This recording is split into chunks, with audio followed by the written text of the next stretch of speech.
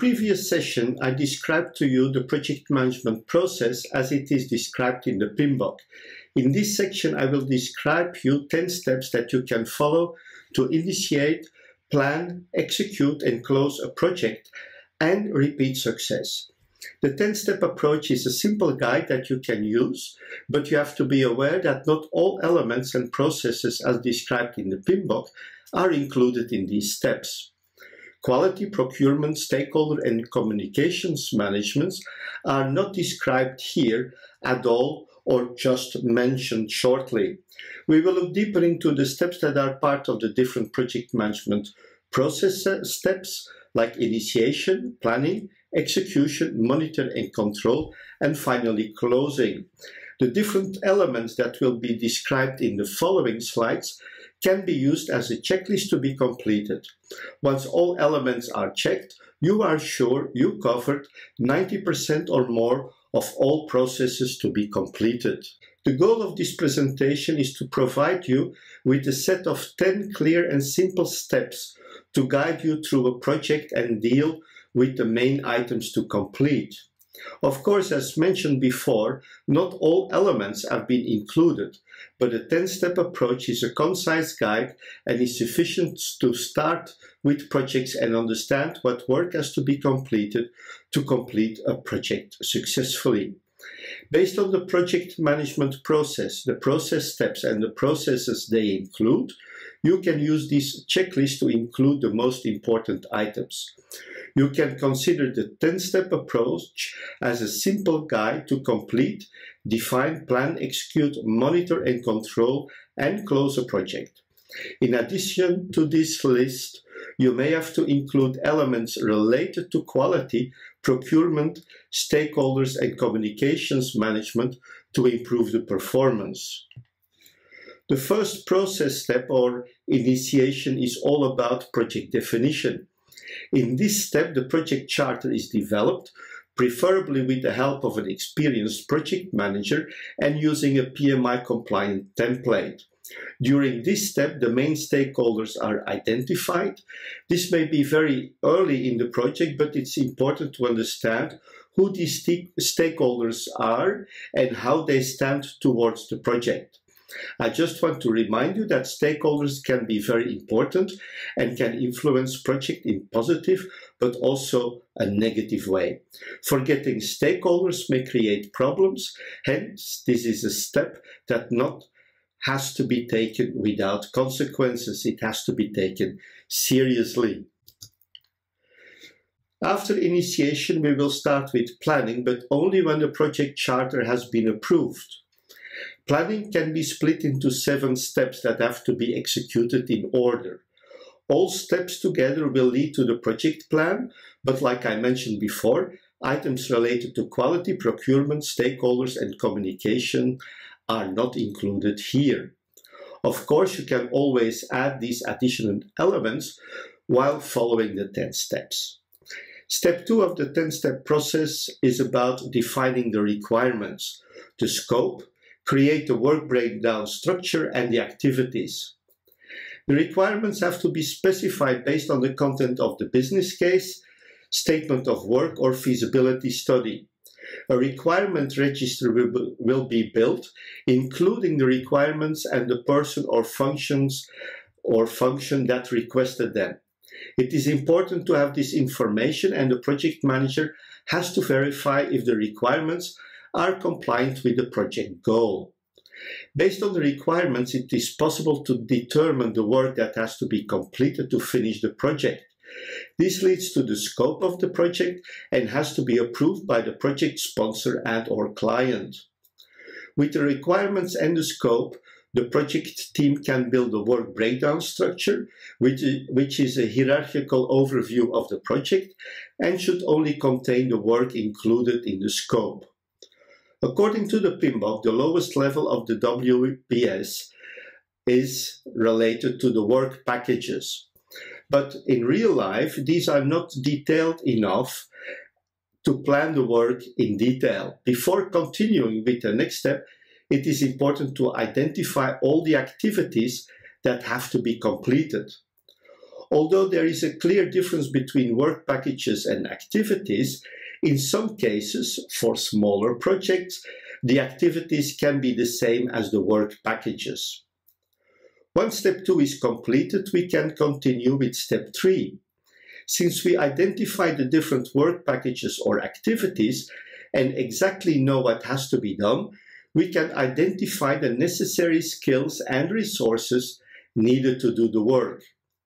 We can also assign roles and responsibilities to the people who are assigned to the activities, see further in resources allocation, and estimate the effort and duration of the activities.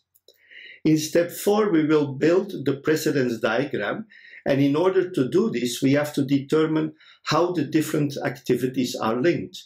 This is called the precedence information, and, for example, defines a finish to start relationship between activities. Understanding the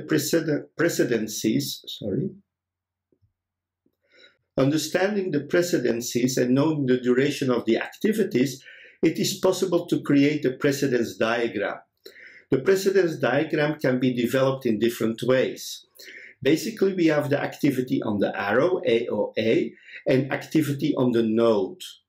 Today, the AON, or activity on the node methods, and the precedence diagramming method, PDM, are the most widely used diagramming methods, but you can still find activity on the arrow, or AOA diagramming methods, like the arrow diagramming methods. Today, the AON methods and the precedence diagramming method, PDM, are the most widely used diagramming methods, but you can still find AOA diagramming methods like the arrow diagramming method. In this course, I will concentrate on the AON and PDM. Once the precedence diagram has been created, we can calculate the start and finish times of all activities, determine the slack or float, and identify the critical path. Step 5 is about creating the project schedule and the Gantt chart. This is basically placing the activities on a calendar-like schedule.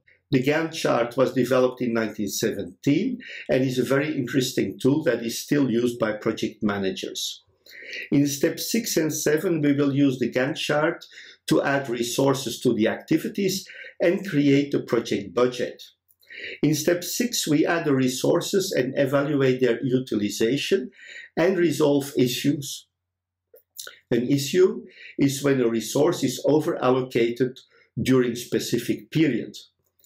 Resolving resource problems is important, and we may have to reschedule activities. Once all conflicts have been resolved, the schedule and resource baseline can be created, and the schedule baseline will be used in step 7 to create the budget. Adding the costs to all activities and adding them per period results in the creation of the time-based and cumulative budget. The cumulative budget is also called the S-curve and will be used later to follow up the project for earned value management. The S-curve is also the budget baseline. The final step in planning, step 8, is risk management. Basically, elements of risk management are created during the entire planning process step, and in step 8 we will bring all elements together. After completing step 8 and eventually redoing previous steps, the project management plan has been created, all baselines have been completed, and now we can decide what to do with the project. Will we continue or not? Once we decide to continue, we can go to the execution and monitor and control. During execution, we start creating the deliverables, and we have to monitor how the work is done. An important part of project execution is to compare the actual situation with the baselines and see how the project is performing. Executing a project without monitoring and controlling should not be done. We have to verify how the work is progressing in order to update timings and costs. Once we start executing a project, we have to make sure that we are still within the boundaries of the business case, like timings and finance. Monitor and control will provide also information on how we have to continue with the project or even decide to kill it. Step 10 is about project closing and is a part of the closing project step of the project management process. Closing is important and should not be forgotten. During closing, we gather all the information about the project for later use and prepare the project for transition to the next step, like operations.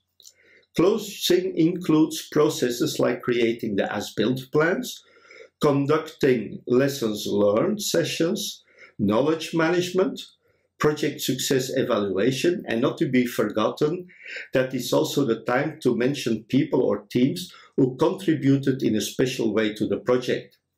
Some elements of closing are very useful for the project and should be shared with the team to apply it as soon as possible. Some lessons we learn can be useful for the ongoing project, and in that case they should be shared immediately with all the participants to assure maximal effectivity. Closing is a very important step and should not be forgotten. Closing is very important and should always be the last step of any project or phase. Once closing is completed, the project team members can be released.